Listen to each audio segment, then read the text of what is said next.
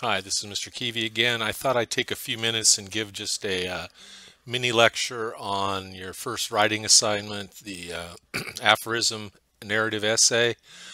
Um, so they're just so you're clear on everything and kind of understand what my expectations are and really kind of what the assignment requires. I thought I'd go through this with you a little bit. So week 2 asks you to kind of prepare for this. The document hints for an aphorism for the aphorism essay, I think gives you some helpful places to start working on this essay. Later on today, I'm going to go ahead and post the information for week 3, which will give you information on the draft that you're going to submit to be graded of this aphorism essay. And I'll go through that a little bit with you, but I want to just kind of explain the assignment a little bit more in detail this way than just having you rely on what's posted on Blackboard.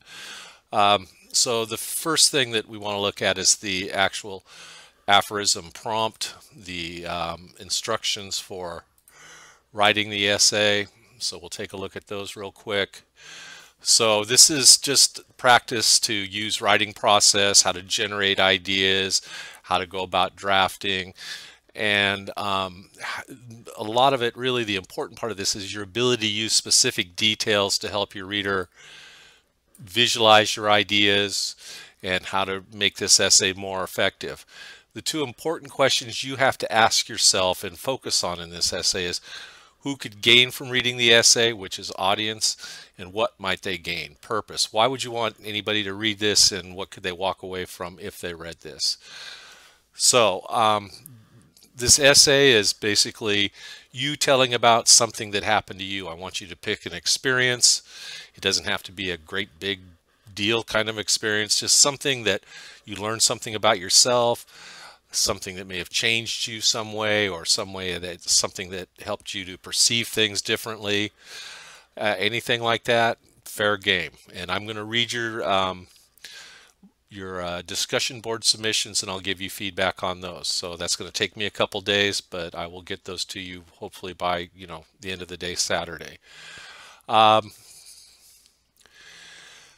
essay has to have some kind of clear central point or thesis, and a good thing to do is kind of include the aphorism in that, but you don't really have to. And I'm going to give you an example of a thesis statement here in a little bit, so just kind of hang with me. I would just tell this in the order things happen in a chronological way. It doesn't have to be a really long essay. 2 type double-spaced pages is a minimum. All right, so the initial steps, really you have to decide on an aphorism and the event or experience and its relevance to the aphorism, which you're kind of doing right now. That's kind of where you're at right now. I've included with this prompt the planning sheet for essay 1. I want to talk about that for a second. These are basically the reporter's questions, and this is a good place for you to just start and brainstorm the kind of relevant details that you might want to include in this. So we have, let me just switch this so we can see a little better. Who, what, where, when, why, and how.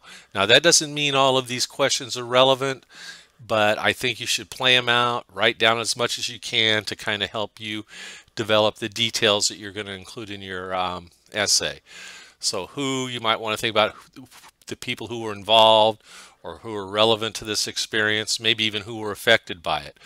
You could what happened, what did you learn, what caused the incidents, what's the value of the experience.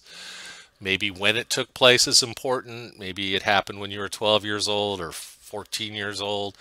Maybe the season or the time it happened is relevant. Now, you have to decide what's relevant or not, but I think the more you write down, you can make better choices about this. Where did it happen? Setting in place. This is another one. Maybe it's going to be important, maybe not, but I'd go ahead and jot down ideas about it. Why is the experience memorable or significant? Why should others read about it? Why does the aphorism relate to the incident? These should be all questions you should be able to answer. How did it change you? How does the aphorism fit the experience? How should others behave given a similar experience? How can the reader gain from the narrative? Excuse me. These are all really relevant questions, These, in my experience, the students who give this a pretty good shot, it's a really good brainstorming exercise just to kind of get the details that you would want to include in this piece of writing. So I really encourage you to, you don't have to do it on this form, you can do it on a piece of paper, but I think you'll benefit from doing this. So let's see here. This hints, so, well, let me go back to this. So one of the reasons that I had you read the two essays, Us and Them and Myth of the Latin Women, is I want you to really focus on how these writers use details. And they use very descriptive and vivid details. Details of emotion, how do they feel, what people look like, what places look like. Those are the kind of details that are going to make your essay successful. So you could go back and read these, but I really want you to focus on how does a writer use details in a narrative. And these are both narratives, okay? Let's take a look at this hints for writing the aphorism essay real quick. Okay, so you got to come up with something to write about. So some kind of personal experience would be the best thing to do, and you can approach this kind of in the initial brainstorming. You can, if you want, you could find an aphorism that you like or find interesting, then try to come up with a personal experience that relates to it.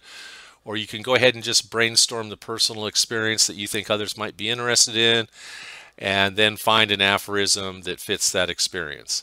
Either way, you know, either way works best. There's down here, I've provided you a list of some links to some places that have long lists of aphorisms. So if you decide to write about something, then maybe you can go find an aphorism that fits it. The aphorism isn't the most important aspect of the writing project. It's just an interesting way to relate to the reader. We all have heard aphorisms. We know about them. It's something that can connect you to the reader a little more strongly. So the most important thing is that you develop an effectively developed and supported narrative that clearly illustrates the experience and shows how the reader can benefit from reading about the experience. And this is really a place where you really focus on audience and purpose, okay? So back to process, and you'll hear me talk a lot about that. So you need to understand the assignment, so that's why you read that aphorism prompt that I just went over. Then you have to determine what it is you want to write about. Think about a meaningful experience and then find an aphorism that fits, or you might have an aphorism. We've already talked about that. Use the planning sheet or any of those pre-writing methods described in 289 through 297. Maybe just kind of a rough outline to kind of see how your ideas fit together. And then you need to develop a thesis statement. And again, I'm going to kind of give you an example of that. Pay special attention to 345, 47. They talk about thesis statements. So if you go back into the discussion board, I did a post kind of telling you about myself. I think my deepest, darkest secrets, I called it. And I talk about me going back to college when I was around 30, 31 years old. So, you know, the idea is I was pretty scared. I know some of you are kind of older returning students or non-traditional students like me, and it is a little scary. And I kind of did a spin on the aphorism, you can't teach an old dog new tricks. Well, I would say that I could probably use that aphorism to show the untruth of it when I could say, in fact, I learned that you can teach an old dog new tricks. Or it's really more of an excuse than a fact, you know. So, well, if I say that, then I don't have to do it, but it's not really true. So this is about writing the draft. Focus on your body paragraphs. Your introduction is the most important element of this project. I would offer you this suggestion. Why don't you not worry about, just as you're drafting, to not even worry about an introduction. Just maybe kind of write a thesis statement to help you focus and really focus on the body of the essay. I'll tell you right now, your grade is not really about your introduction and your conclusion. The thing I look at, the thing that I'm evaluating, are those body paragraphs. You could have a great introduction and a great conclusion and nothing going on in between. And if there's nothing going on in between in those body paragraphs, it really doesn't matter. One of the ways I tell students to think about it, and this kind of sounds cliche, but if you think about an essay like a sandwich, typically when you get a sandwich, the bread isn't the big issue. It's what's in between the bread that you're really concerned with. Well, in any piece of writing, it's not really the introduction and it's not really the conclusion. It's that stuff that's in the middle. It's the meat. It's whatever you want on that sandwich. And that's the way I look at it, and that's the way I'm going to be grading it. Okay? Write the essay in first person, and just keep in mind it's your job to help the reader visualize your idea. Okay? I'll have to find this sample narrative. Maybe I need to put it in there.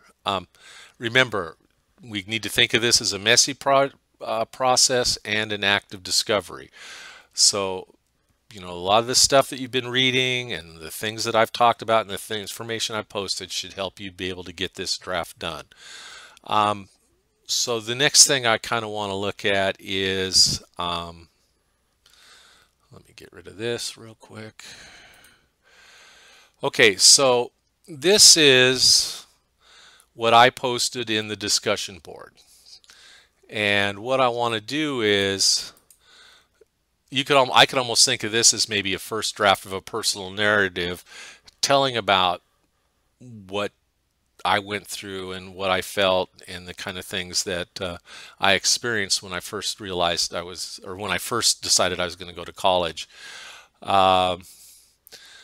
Now what I could do here is I'm just going to kind of, in this area here, I'm going to kind of see if I can put together some kind of thesis statement. I feel like this is a pretty good example of a draft that tried to use as many details as I could. So let me let's look at a thesis statement. So I might say, okay, so I kind of talk about, well, my wife talked me into going to school. I wasn't happy with my job, and that I felt, I didn't feel like I would fit in, that I was too old, too dumb to learn anything. So maybe my thesis statement might go like this.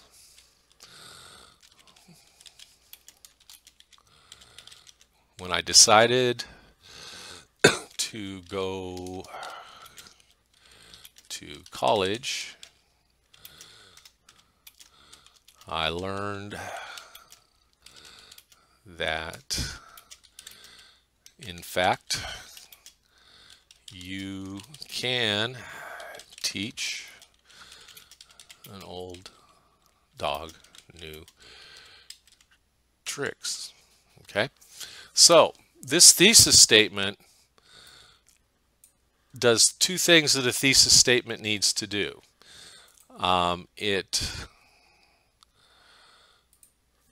It says, okay, here's the topic, and the topic is I went back to college. And then what is the main idea, the central idea that I want to develop related to that topic? And the central idea that I want to kind of deal with is I learned that, in fact, you can teach an old dog new tricks. So I've kind of tied my aphorism into that. That's not necessarily what you have to do, but hopefully this kind of gives you an idea that this thesis statement really has two functions. It kind of states what the general topic is, going back to college, and what's the idea that you're going to focus on, that you're going to develop throughout the essay, and is that, in fact, you can teach an old dog new tricks. So I've kind of done both things there. So I don't know if that'll help, but I'm going to kind of throw that out there.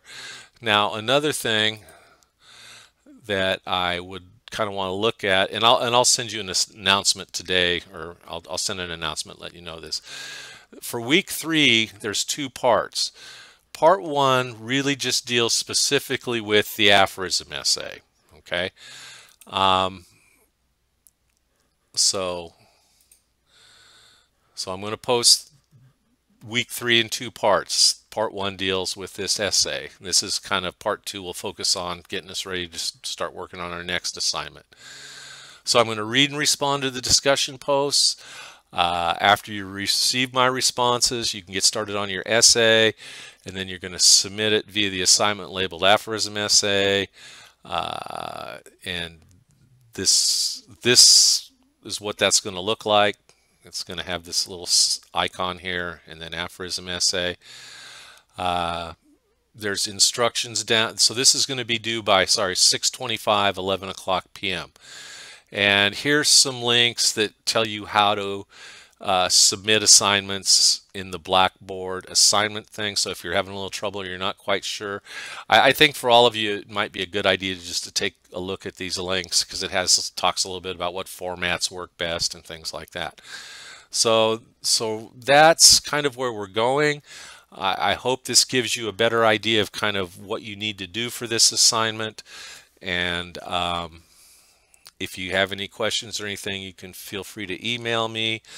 So I'm going to kind of let this go, and then you can take a look at week 3. And I haven't really done many of these kind of videos, but I'm going to start doing them more, so kind of bear with me. I'll probably get better at it as we go along. If you find these useful, or if you think there's anything I could do differently, you could certainly send me a comment on that discussion board called Questions and Concerns. I'd be glad to hear your feedback. So good luck on this, and I look forward to reading these assignments. And again, if you have any questions, let me know. Good luck on this, and I'll be probably posting more of these later.